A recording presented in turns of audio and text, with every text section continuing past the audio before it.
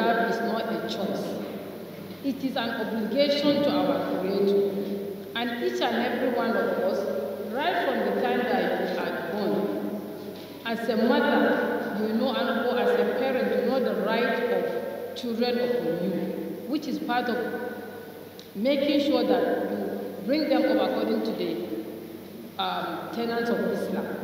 And you invite that in them, that they have to enter Islam completely.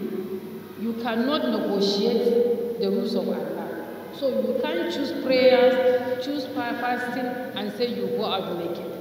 As a Muslim woman, or even as a Muslim, hijab is a necessity for us because it's part of our faith. And the men have their part that must be covered at all times. And for us, the women, we have to be completely covered. So our Muslim girls, our Muslim women are aware of this. But as you said, yes, now we are penetrating more into the youth.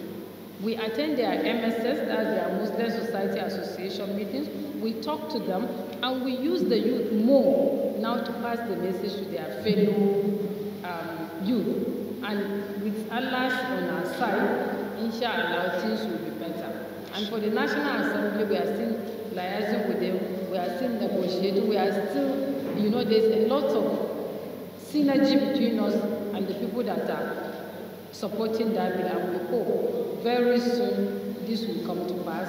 And at least what we are just telling Nigerians or our fellow country people to please accept us for what we are. We are Muslims, and we have to dress and behave like Muslims. So let us accept each other, tolerate each other, and be able to live in peace and harmony. And we thank you very much for supporting this cause, for being here with us, and please pass our message. All we are asking for is tolerance, is acceptance. Let us tolerate each other for the betterment of the society, for Nigeria to live in peace and to progress. Thank you very much. I agree, it's a very valid point.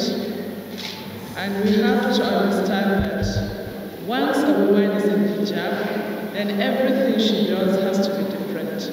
A woman in hijab cannot be seen on the road fighting. A woman in hijab cannot be seen behaving in a wrong way because she is portraying Islam. If you are portraying Islam, you have to be an ambassador of Islam, so that whoever sees you says, oh, so this is a Muslim and this is how Muslims behave. Actually, the way we behave is the way we portray the religion. So if we are in hijab, we must behave appropriately.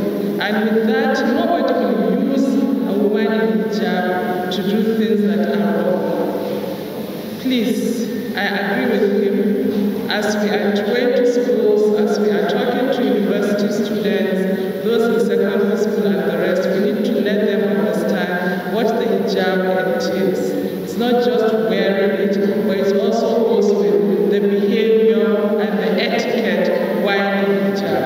And we all have to understand that even if we are pushed beyond limits, we remember that we are doing things for the sake of Allah. And we have to portray ourselves as responsible Muslim women. Assalamu alaikum.